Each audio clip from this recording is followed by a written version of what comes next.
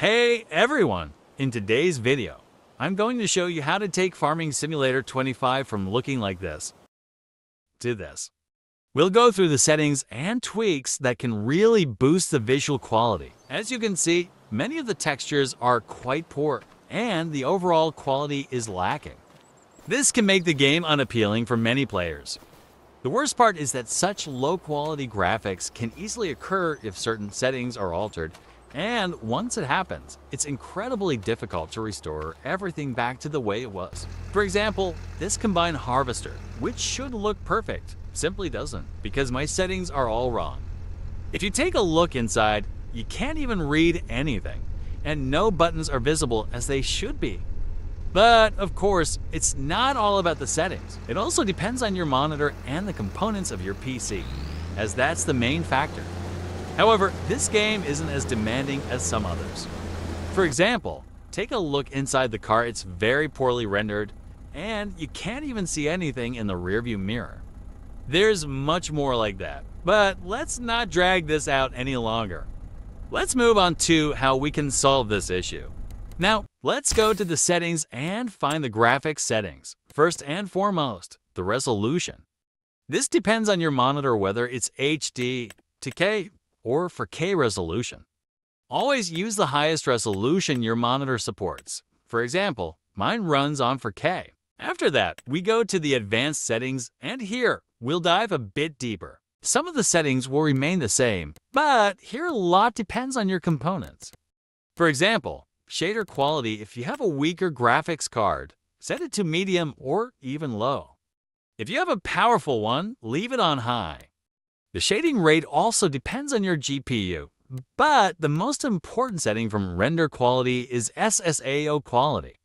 For graphics cards under 10 GB, use low settings, and for those over 10 GB, you can set it to medium or high.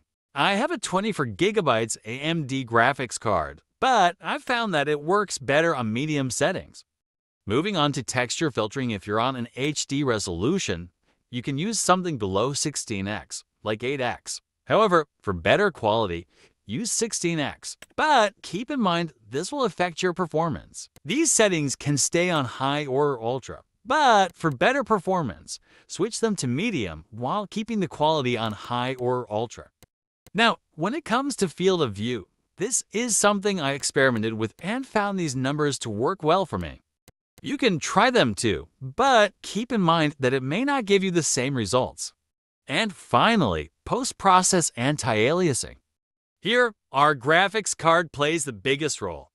I use AMD, which means FSR 3 works best for me, especially since it's commonly used for 4K gaming.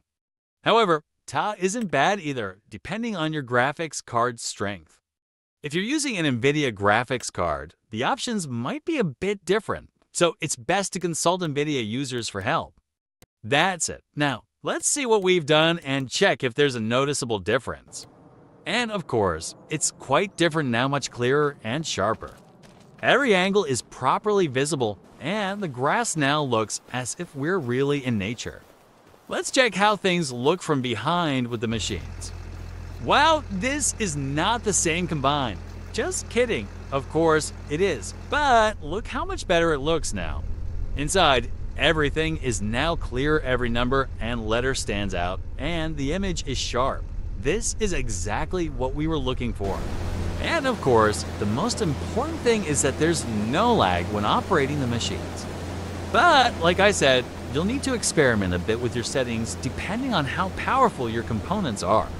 Even the interior of this car has changed. The textures and sharpness are excellent, and now we can even see clearly in the mirrors. This is the difference you can really notice. A huge improvement with just a few simple changes in the settings, and they're not complicated at all. Enjoy the best quality and performance. That's all for now. If you have any questions or something isn't clear, feel free to leave a comment below, and I'll try to help. Until then, take care and see you in the next video. Thanks for watching, and if this helped you, don't forget to subscribe.